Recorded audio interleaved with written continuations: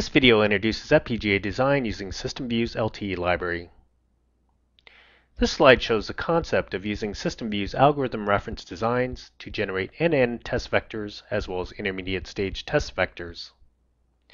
These vectors can be exported from the SystemVue environment and into an FPGA development environment to verify the functionality of VHDL code written for an LTE FPGA application. Furthermore, the vectors can be used as part of a hardware test environment to facilitate hardware testing. This is the uplink transmit design in SystemVue, which has been designed to the 3GPP LTE specifications. So on the far left-hand side, we have a data bit source. To the raw data bits, we perform CRC encoding, adding the CRC bits. This is followed by code block segmenting, turbo encoding, rate matching, interleaving, and then finally scrambling. This reference design can be used to produce end-to-end test vectors for an FPGA or DSP development, or it can be used to generate intermediate test vectors at each stage of the coding chain. In our case, we're going to be taking a look at the scrambler block, and we're going to be using the SystemVue scrambler block to produce reference vectors to compare against HDL code that has been written for an FPGA implementation.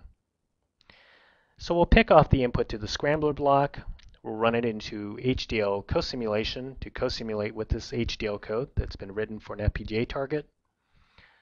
The output vectors from HDL co-sim or co-simulation are then compared to the scrambler output vectors using this element. And then from this, we'll calculate an output vector difference. So let's go ahead and perform our simulation.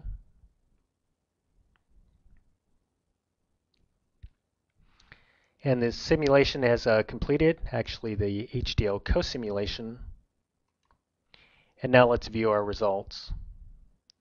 So this column is the output vector from the SystemVue reference scrambler block. These are the output vectors from HDL co-simulation, and this is the output vector difference that is being computed with the element in that SystemVue schematic. And we can see that the output vectors agree, showing good correlation between the SystemVue scrambler and HDL co-sim.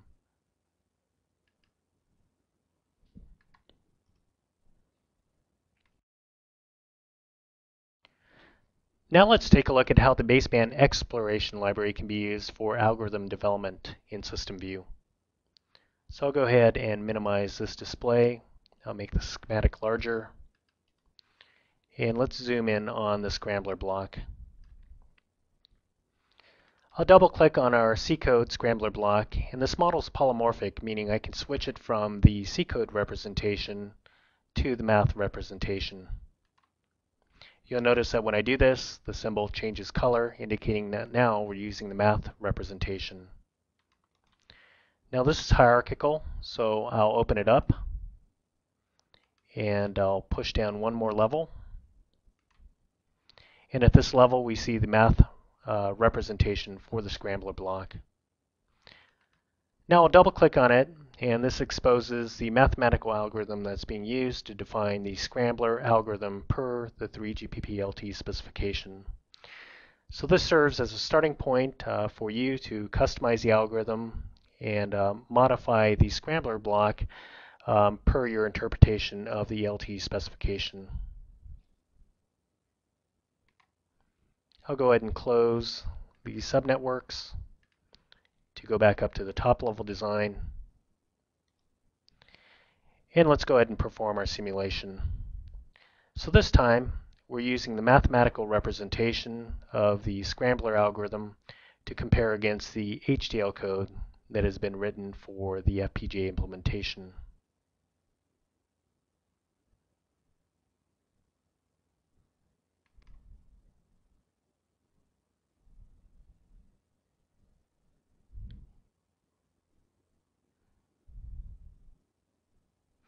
Our simulation has completed. Let's go ahead and bring up our table. And again, here we see the SystemVue scrambler output vector This time, this is using the mathematical representation of the algorithm.